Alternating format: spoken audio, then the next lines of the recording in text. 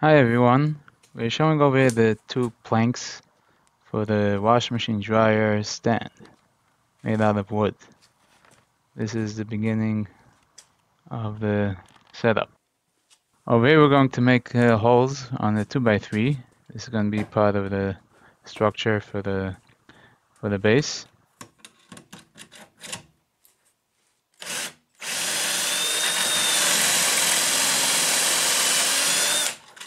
And this is where we're going to drill these holes.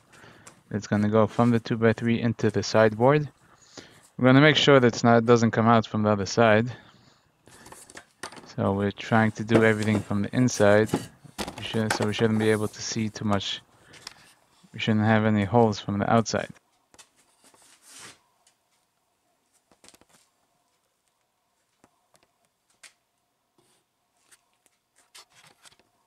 Here I show how I installed these pieces of wood.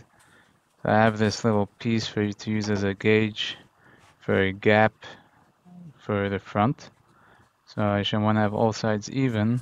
So I'm going to measure evenly on all sides so it should be straight.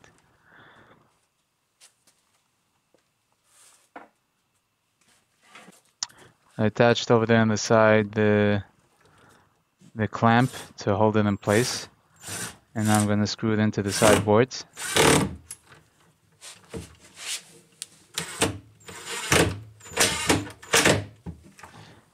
I'm going to make sure that it doesn't come out on the other side. Gotta make sure that the screw is not too long and not too short either. You gotta make sure it grabs enough of it to be able to hold it together. Same thing with the top. We're going to measure with a gauge to be evenly on all sides, the space in the front. And we're putting it into place, screwing it in.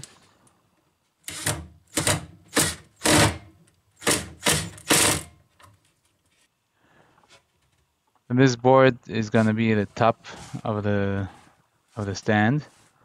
It's a 3/4 inch board.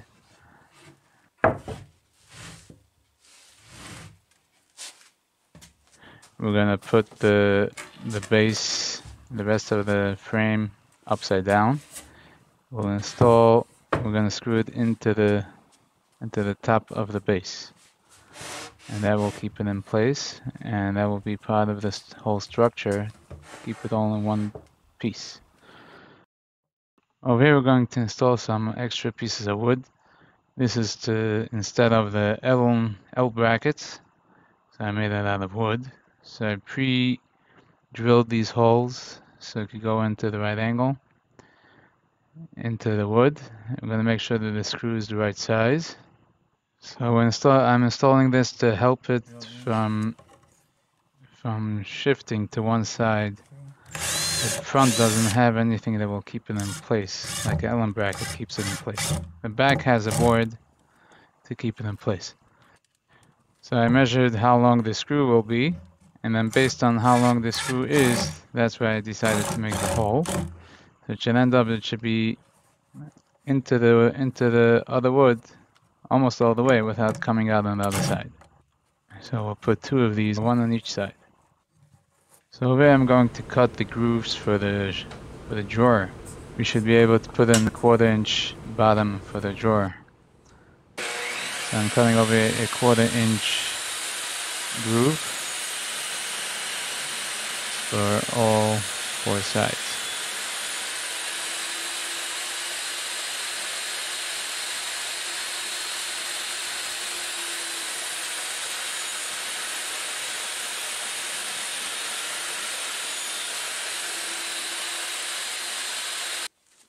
Trying to show over here that it's a 1/4 inch groove, but I couldn't get the right angle on that. I put two blades together. This equals to 1/4 inch. Each blade is 1/8 inch. So I put both blades together and then I tighten it up, and that equals a 1/4 inch groove. I got the idea from this old house. So I put together all the woods and the rails to see the difference of how much space I have for the other pieces of the drawer. So the rest is going to be the back and the front. That's the back and front. Measure the difference.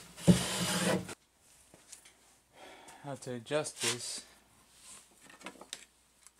How to adjust the stopping thing by the Harbor Freight jig is always check the bottom should be just a little bit over on top of where the end is going to be.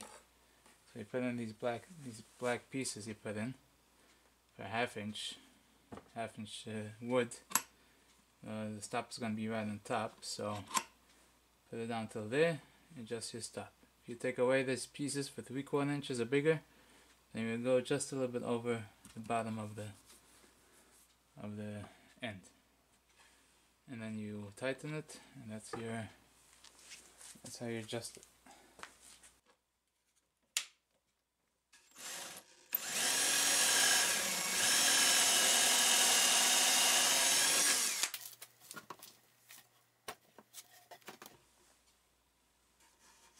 So I'm showing over here how I make those holes from the inside.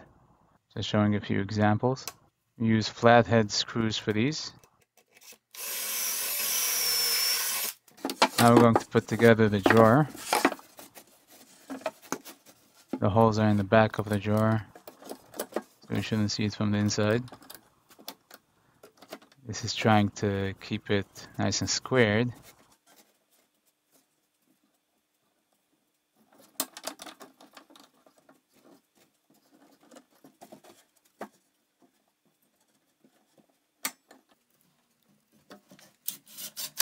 First I screw it into the hole that's closest to the tool. Like this, it should be squared by the tool. Then I flip it over and then reattach the tool to make the other side of it straight. Then I screw in the rest of them. So like this, it's going to be squared from top to bottom.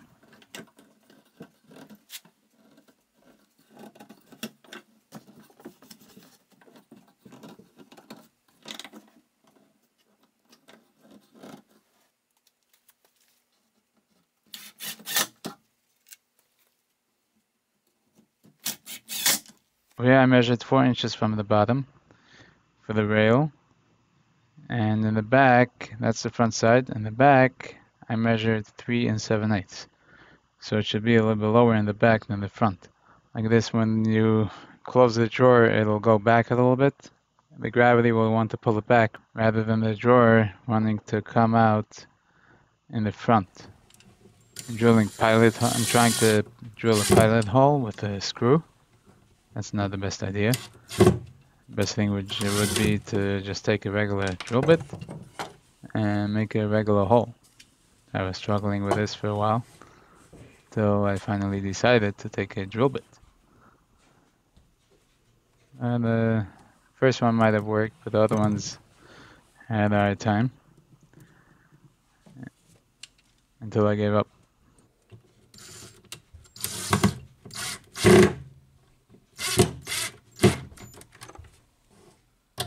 That's after drilling the pilot holes.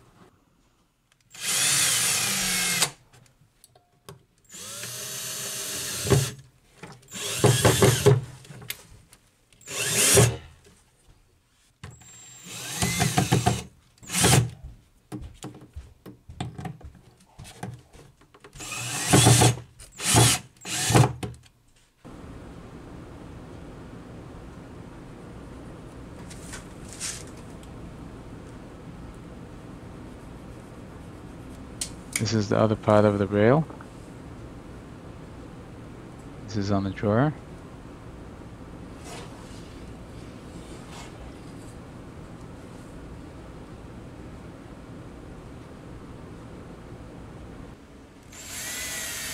Make sure I don't go through the whole thing.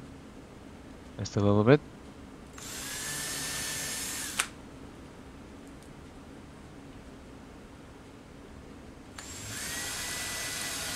This video was recorded a while ago. Didn't really talk much in it. I decided to try narrating in this video.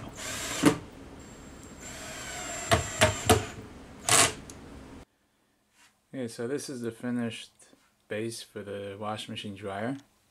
I got 2 of them. So I put a face on it in the front handle. This is a 1/2 inch. So this is the drawer. You got 1/2 inch all around. I put a small 1/2 inch board to make the drawer, and then I put a face on it. So this is blocking the whole thing. So that's the face. So from the back I screwed this shelf, I screwed the face with these screws. And that's how this is holding in.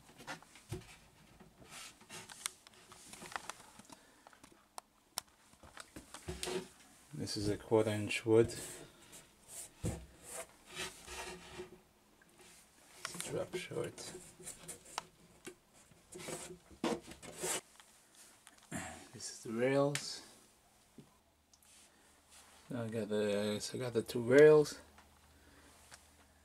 This is the inside. This is from the bottom. From the top, this 2x4, 2x3 actually. And then these to keep it going side to side. And this is the end product. So I got the top and the 2 sides are 3/4 inches. I think the back was 1/2 inch. You need the 3/4 to support the heavy washer.